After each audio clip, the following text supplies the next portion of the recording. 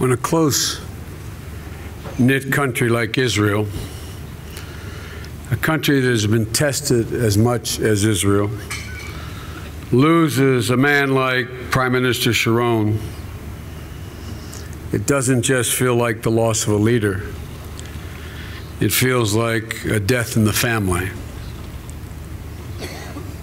And many of my fellow Americans, some of whom are here, feel that same sense of loss.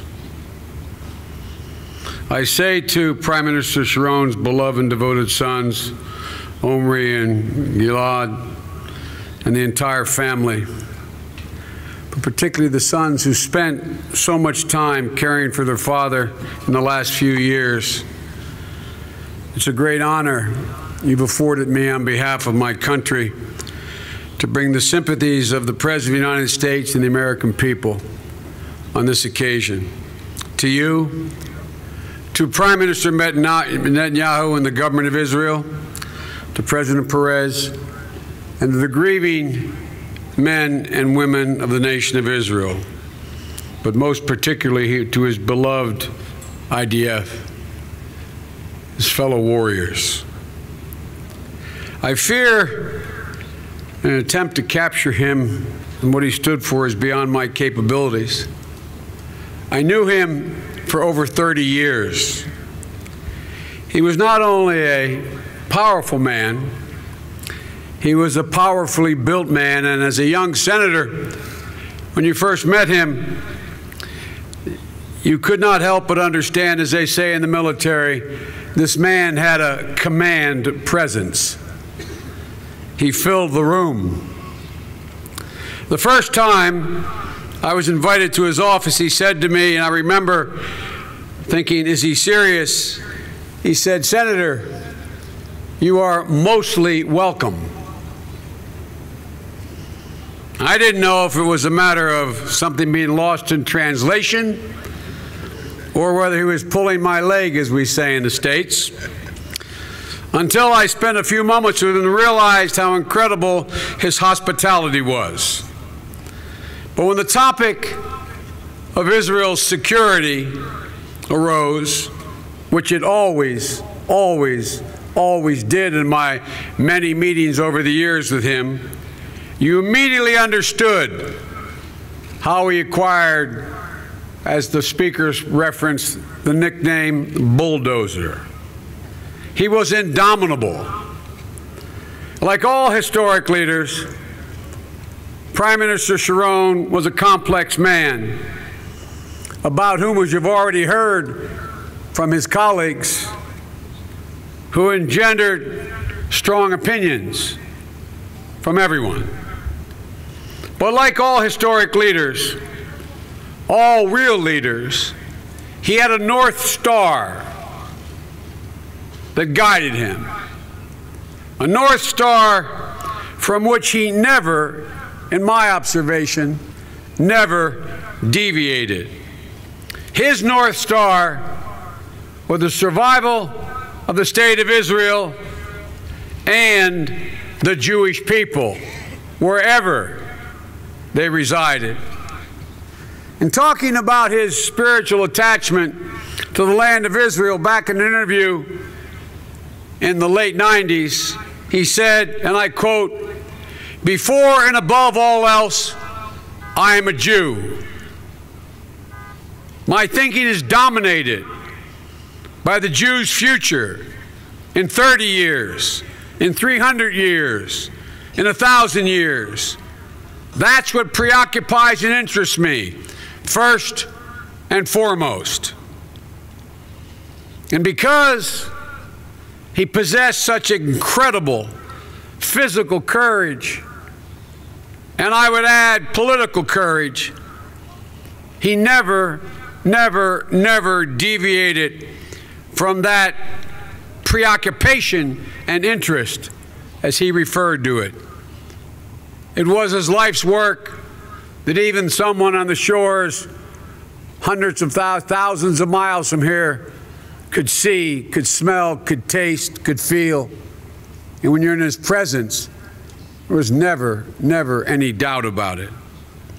the physical courage he had to lead men straight into enemy lines and deep behind them. I remember, as a young senator, that iconic picture of him with that bandage around his head, standing there after a decisive victory, which seemed to symbolize, as the Prime Minister said, an Israel that had reclaimed its roots of standing up and fighting, needing no help, standing on its own. The political courage it took, whether you agreed with him or not, when he told 10,000 Israelis to leave their homes in Gaza in order, from his perspective, to strengthen Israel. I can't think of much more controversial, as a student of the Jewish state, I can't think of a much more difficult and controversial decision been made. But he believed it, and he did it. The security of his people was always Arie's unwavering mission, an unbreakable commitment to the future of Jews, whether 30 years or 300 years from now. We have an expression in the States, never in doubt. Arik was never uncertain, from my observation. I don't know him nearly as well as Israeli people and his colleagues, but he seemed never in doubt. But there were times when he acted, and those actions earned him controversy and even condemnation. And in certain instances, American leaders, American presidents had profound differences with him. And they were never shy about stating them, nor was he ever shy about stating his position. As I said, from my observation, he was a complex man. But to understand him better, I think it's important. History will judge. He also lived in complex times, in a very complex neighborhood. Since he passed away, in the days ahead, there will be much written about, Prime Minister. And it's right for the Israeli people to reflect on all aspects of his life, the triumphs as well as the mistakes, taking full measure of the man, the arc of his life.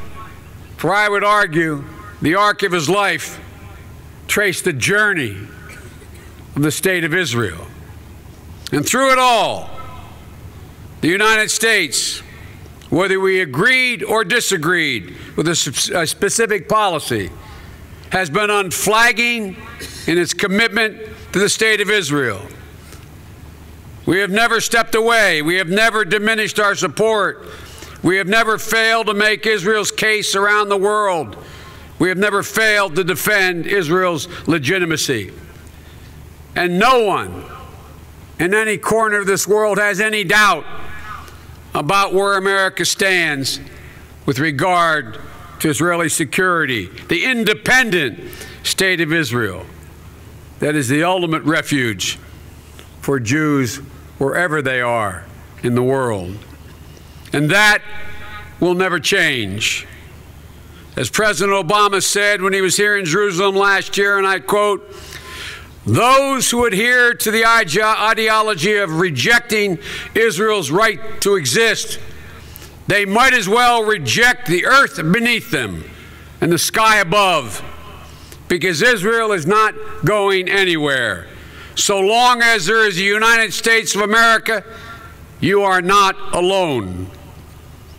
For his part, Ariel Sharon greatly valued that close friendship between the United States and Israel.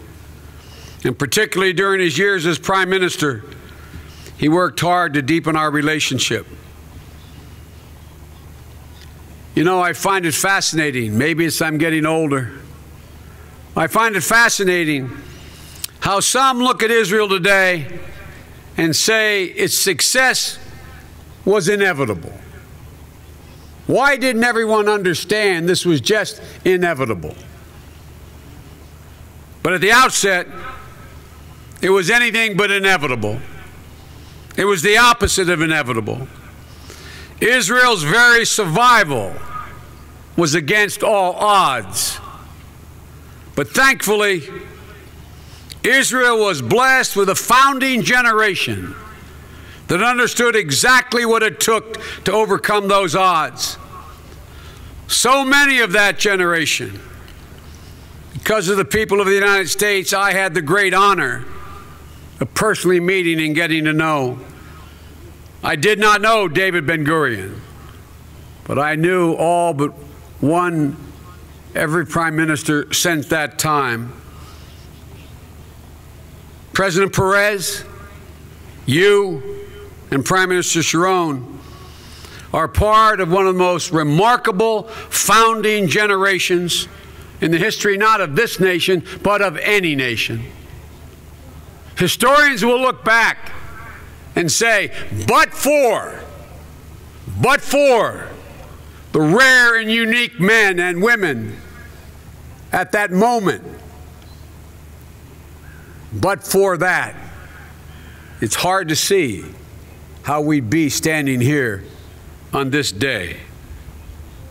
Leaders like David Ben-Gurion, Golda Meir, Menachem Begin, Yitzhak Rabin, the list goes on.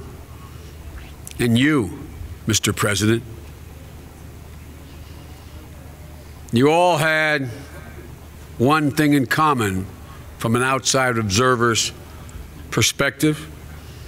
Despite your political differences, it was that you knew in your bones what one Israeli prime minister told me over 35 years ago when I was opining of the difficulty Israel faced surrounded by hostile neighbors at the time. He looked at me and said, "Senator, don't worry. We Jews have a secret weapon in our struggle in the region. We have nowhere else to go." That realization, it seems to me, is what energized your entire generation of leadership. I believe that's one of the reasons why Ariel Sharon and so many others fought so hard their whole lives. Prime Minister Sharon was not only loved by the Jewish people, he not only loved them and the Jewish people, but he loved the land of Israel. Not just the idea of it, but the actual land itself. Born on a farm, about to be buried on a farm, a ranch. I remember one of the meetings I had with him. It was somewhat heated, and he had his maps. And he spread them out in his office again, and I somewhat irreverently said, "Mr. Prime Minister," I said, "do you want me to do it, or are you going to do it?" Because I had heard his presentation many times. And in the midst of it, he looked at me and he said, "Let me tell you about the new calf that I just got on my ranch." He started talking about a calf. Ladies and gentlemen, the book of Genesis says, "Arise and walk the length and breadth of the land." Ariel Sharon did just that. He tilled it as a farmer. He fought for it as a soldier.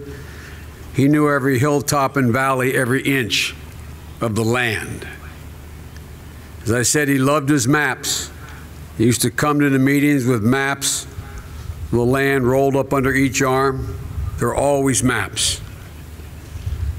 I'm reminded, my mother's blessed memory, I'm reminded of, if you forgive me, an Irish poet, an Irish writer. I'm sure Prime Minister Blair will forgive me. That Irish writer was James Joyce, and he said, "When I die, Dublin will be written on my heart.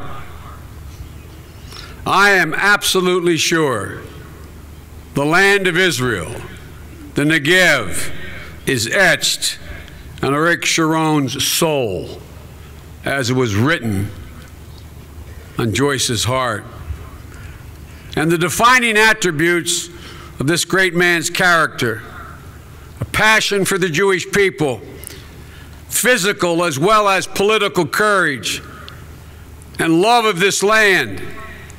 They have all played out on the canvas of the state of Israel's historic trajectory. Ariel Sharon's journey and the journey of the state of Israel are inseparable. They are woven together in war, in politics, in diplomacy. Toward the end of his life, he said, "I've been everywhere. I've met kings, queens, presidents. I've been around the world. I have one thing that I would like to do, to try to reach peace." End of quote. We'll never know what the ultimate arc of Ariel Sharon's life would have been had he been physically able to pursue his stated goal. That will be for historians to speculate and debate. But we do know this: as Prime Minister, he surprised many. I've been told that in reflecting on the differences between how he viewed things as a general and as Prime Minister, he would paraphrase an Israeli song lyric that said, "Things you see from here look different from over there." What would they have looked like had he lived in good health and led those 8 years?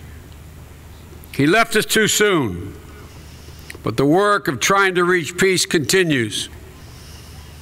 And to quote Shakespeare, "He was a man. Take him all in all. We shall not look upon his likes again." May the bond between Israel and the United States never, ever be broken.